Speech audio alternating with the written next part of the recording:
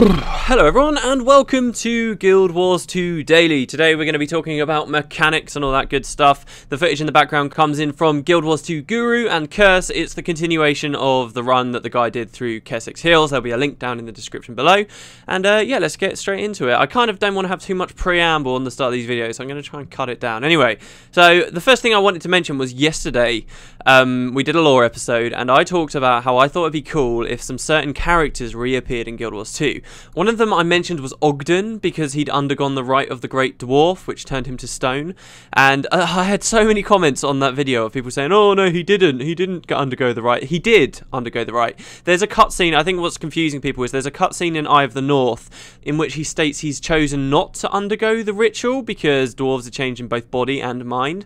And that's added there because obviously after the events of Eye of the North, you can still add Ogden to your party and he doesn't turn to stone like that. I guess ArenaNet didn't have the time to change the hero once you've completed the story, which actually would have been really cool if then you had like a stone version of Ogden after that. But anyway, so he says in that cutscene, no, I'm not going to do it. But eventually all dwarves did have to undergo the ritual, and that does include Ogden. I'm not sure if the developers specifically stated that, but they have said many times in interviews that all dwarves did undergo the ritual, and they usually say it with regards to the Stone Summit, the other faction of dwarves. So you had the Deldrimor dwarves and the Stone Summit, and the Stone Summit, there was no word of them undergoing the ritual in Eye of the North, but they did. They all did. All the dwarves did. If some dwarves, I suppose, had a choice to never undergo it, then it wouldn't really make sense that the race is becoming essentially extinct at this point. So yes, he did undergo it. So yeah, if there was any confusion, maybe I should explain that yesterday, but yes, he did undergo it, even though in a cutscene he says he didn't want to.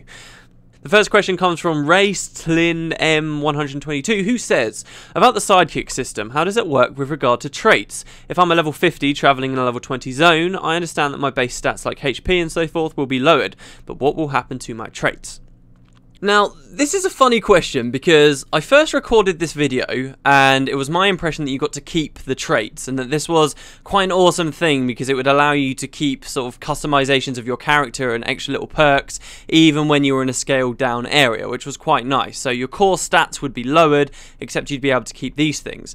However, after I finished filming the episode, I went off and looked online just to be 100% sure that you did keep your traits.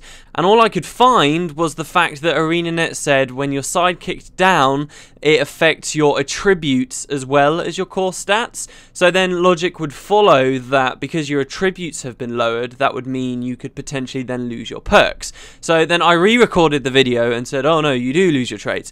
But apparently now it turns out you do, even though those attributes are lowered, you do still actually manage to keep those little perks. So this is really cool, and it means that a lot of what I was originally talking about is actually still relevant about the interesting way that ArenaNet seem to have set up the system so that it feels satisfying to players who have been scaled down to a lower power and yet still feel like they've earned something from leveling up.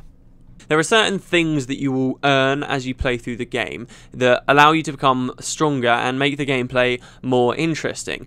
Part of becoming stronger is obviously having your base stats increased, and when you sidekick back down, ArenaNet will take these stats, these things that are core to how powerful essentially your character is, they will take these stats and modify them to a point where they are appropriate for the level area you're in, right? Which is very cool, and that we all understand why this is kind of a good system. But there is always a fear with this system that players will feel like it was pointless ever leveling up when they can't go back and slaughter things that they used to have trouble with. So where does the game retain that sense of progression when you've gone back to a previous area?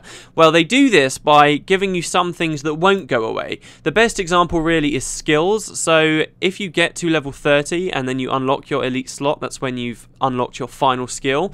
When you go back into a level 5 zone, it's not going to reduce all of the skills that you've got available to you right now and lock off loads of your utility skills. No, it won't do that. So a big sense of the progression will be that you will be able to go back to these earlier areas and use an elite skill. You'll be able to, if you're an elementalist, turn into a tornado, which is something that people who haven't been scaled down and are just naturally at that point in that character's lifespan won't be able to do. So you will still get this sense that you've progressed and you'll get extra things, and traits are another one of these. Skills are probably the best example, and traits seem a little bit weird as well. I mean, this certainly seems like something that ArenaNet might end up removing, really, but they doesn't certainly seem like they have any plans for that. I just think it's something that could happen if scaling got a bit out of control and players were still too powerful.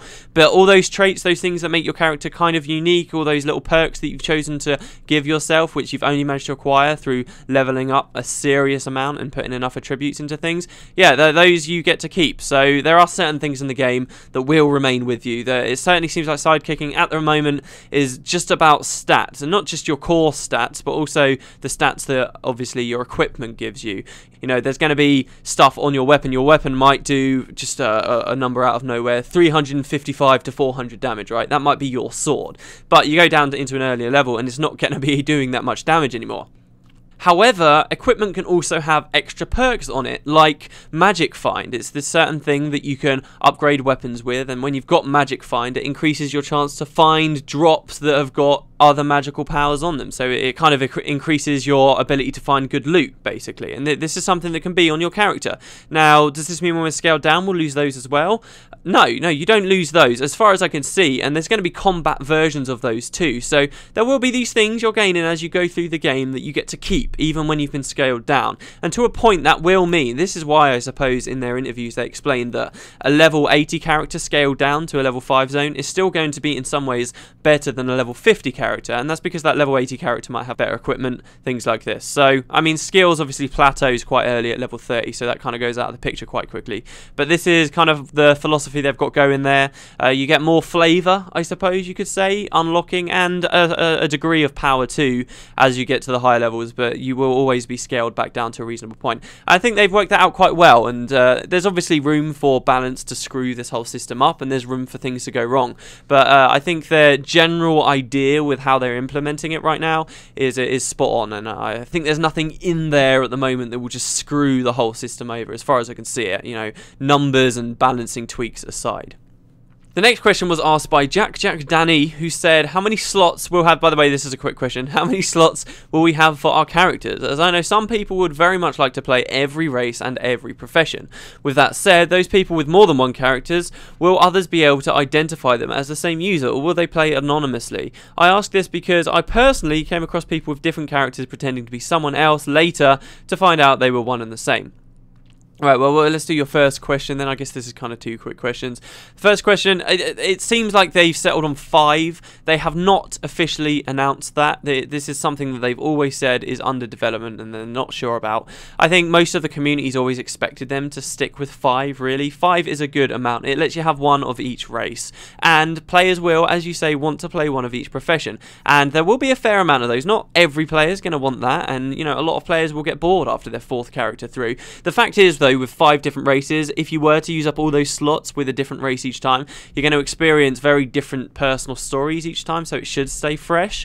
And once you play through the game, even all the way up to level 80, let's say, on 5 different characters, there's going to be less players that then are going to say, right, well, all right, now I want to go do this again, but on a different profession. There are obviously a lot of branches to your personal story, so I can see a lot of reason why players will want to create lots of alt characters, but that does leave you 3 short for having all of the professions as well as all of the races, and they're probably doing that simply so that they can earn some more money out of the cash shop. People who really want that, who have already got all these hours out of the game on their first 5 characters, and it can potentially, you know, participate in end game stuff too. It's not like they've ran out of content, but they just want to create another character. Then those guys will have to buy a character slot for, I think it was like £5 or £3, like $5 for Guild Wars 1. I reckon it'll probably be about the same price. Again, nothing's confirmed though, this is all just what we've speculated on.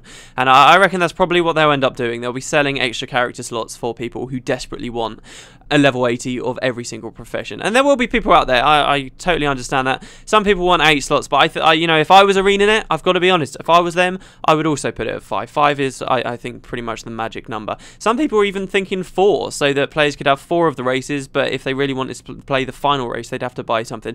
I think that's a bit over the top, though. If we do see Guild Wars 2 do that, then I won't be very happy about it. But 5 is what I'm expecting, and I believe 5 is what's been in the betas at the moment. So I would stick with that at the moment until obviously we hear otherwise. As for your other question about when you've got multiple characters, can you tell who the actual player is? I think the way it worked in Guild Wars 1 will probably come forward with Guild Wars 2, and that's that if you don't have them added as a friend, you won't know. I think the idea might be that when you add someone as a friend in Guild Wars 2, you'll like get like an overall name of theirs. Like for example, in Guild Wars 1, if you add a specific character name and then that player logs on as a different character, in your friends list, you'll see the character that they're currently playing and the name of the character that you once knew them as. ArenaNet might go with something else though. In other MMOs you see stuff like people have account names, and then once you've added them as a friend you just see their account name rather than their character name all the time, and the game just works out what character they're currently playing as. That could happen too. About being able to tell who the player is behind the character even when they're not on your friend list, I'm not so sure that they'll go with that. That seems like on some levels it could be a bit of an invasion of privacy, but hey, I mean, it might be something that they go for. It's not something I'm really going to be looking for. It's more something that once you've added someone, then you'll be able to find that kind of stuff out, and that's kind of what I'd expect them to be going with in the second game. The last question was asked by Dr. Wisey, who said, are there going to be any loading screens in Guild Wars 2 when you travel from one area to another? Because this was one of the most annoying things in any MMO. It takes the persistence of the world away. What do you think about it? Loading screens. Yeah, people did not like this. They didn't like it. They heard that Guild Wars 2 ages ago, right? It had been announced, Guild Wars 2 is not going to be an instance game. This is going to be a fully persistent world, like you see other MMOs. And at that point, with the Guild Wars 1 community, they were like, half the people started bitching that they were going to go and become a more traditional MMO, and you know, a good 3/4 of those people that were bitching pretty quickly came back and started to get excited about the game anyway. And the other half of the people thought this was brilliant because it meant no more loading screens. Guild Wars 1 is plagued with loading screens. They're all over the place. Where the game is instant, whenever you go out from a place where you can meet other people to a place where you're going to be participating in normal content with your party members, there's a loading screen. There's loading screens all over the places, through instances, everything. Guild Wars 1 was alright with its loading screens though, because once you downloaded all the files, it was just as simply as connecting and the bar would shoot up instantly. It would take like 2 seconds to load you in. On my computers, that's how it always was anyway. I knew some people that would have longer loading screens, and I can only imagine how annoying that game was for them. But it plagued the first game.